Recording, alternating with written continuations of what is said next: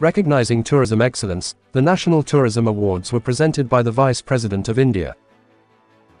Tourism is an industry that gives a spinal strength to our economy. It generates work for human resource. It allows you to enhance your skills. There is an urge to look beyond our frontiers when it comes to tourism. There must be a synergical approach between all the stakeholders. We have had technological upgradation in every walk of life. We have to facilitate the traveler. We have to work towards an ecosystem that generates confidence. Education institution के द्वारा जितना भी भारत में है सभी education institution में भी हम स्टूडेंट्स के द्वारा जो युवा टूरिज्म युवा क्लब्स खोल रहे हैं।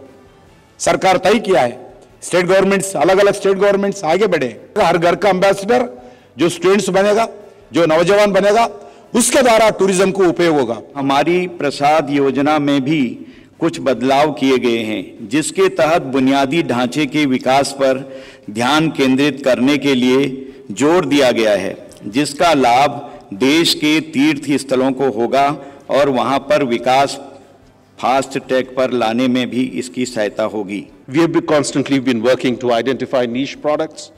Initiatives have been taken for identifying, developing and promoting niche tourism products in the country to overcome the aspect of seasonality and to promote India as a 365 days destination, to attract tourists with specific interests and to ensure repeat visits for unique products in which India has a comparative advantage.